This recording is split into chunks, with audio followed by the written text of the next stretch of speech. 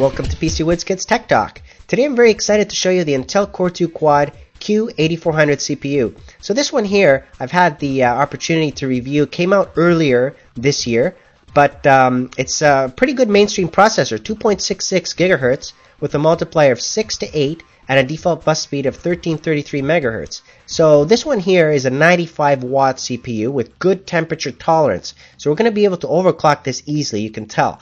Now the other thing is that it's a 45 nanometer architecture, so it's going to use and dissipate less heat.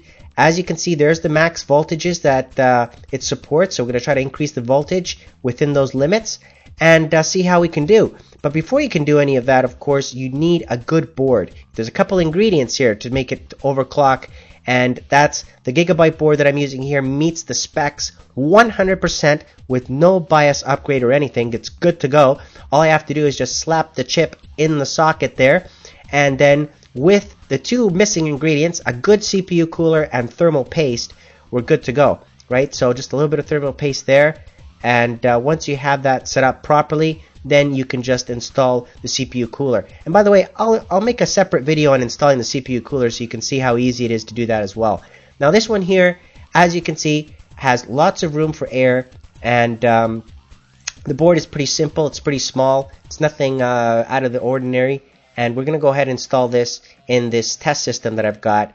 It's using the HAF 922 case, GTX 260 Lightning NVIDIA card, 2 gigs of RAM, standard hard drive. So this is a pretty decent system for testing this CPU. And here is the CPU Z information, of course, for this chip. So obviously it's detecting at 100%. You can see the voltage, 1.344 volts roughly, and all the specs for that chip. The one thing that you want to notice here is at 3.4 gigahertz. How did I get that? Well, I put the multiplier in the BIOS to 8, and then I increased the bus speed there from about 420 to 430. You know, I tried it in small increments, and basically it gave me hassle-free 3.4 gigahertz. I ran stress testing for a while and never had any problems. By the way, this has 4 megs of level 2 cache. Okay, so for those of you that are interested in how much internal cache it's got, here's my motherboard again, all the specs. I'm running it, of course, the PCI Express slot for the video card at X16, right, for those wondering about that. And the RAM is at the standard 1066 megahertz. And there are the timings for that 2 gigs of DDR2 RAM. Okay, so going back now to the GTX 260 that I'm running with this test system, as you can see, those are the frequencies, right? So nothing out of the ordinary there. And I'm running the test at room temperature, 20 degrees Celsius, just in case if you're wondering. And with no load, this processor with the cooler and the paste that I'm using is giving me 30 to 35 degrees Celsius with no load. Terrific. And then on full load, right, running it at 3.4 gigahertz here, full load, 41, 42, maybe it'll touch 43 on one of the cores, but geez, not even breaking a sweat here. So as you can see, very easy. You could probably take this even further if you wanted. But let's run the benchmarks with what I've got stable.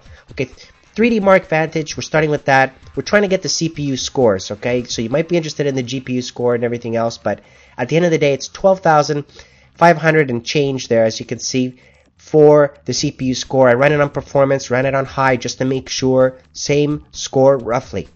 Now, just to make sure, I also ran the benchmarks on 3D Mark 06. So I got some decent benchmarks, which I later compared with other CPUs and processors that I've tested. And this one came out to the 4800 range, as you can see there for the CPU score. But if you're interested in the overall score, there it is, 16813 for the 3D Marks.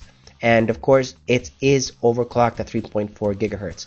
Now, just to check one more time, PC Mark Suite 5733 was the total suite marks that I got.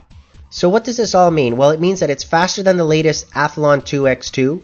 It's faster than the E8400. It's faster than the Phenom 2, the 720 at 2.8, and the Phenom 2 920 at 2.8.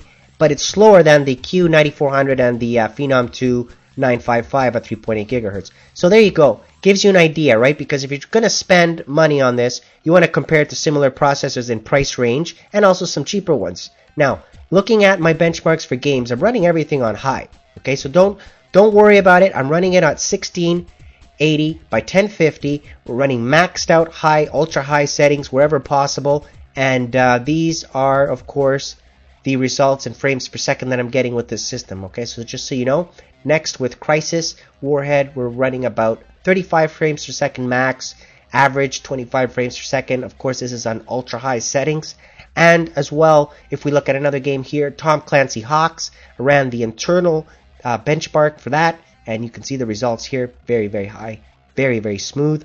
And on an older game as well, the Call of Duty 4, I mean, look at that, 250 frames per second max, average 119 frames per second, terrific processor, easy to overclock, hassle-free, and the overclocking results were terrific. As you can see, this was a very easy processor to set up, install, and overclock. So based on that information and the price point, roughly right now is about $170. You can get that US at Newegg.com. Compare it around. If you like Intel and you're looking for an Intel quad-core processor, then this one here is the younger brother of the Q8400, and as you can see, it gave great results. So I'd like to thank Intel for providing it, and I hope you enjoyed this video, and thank you for watching.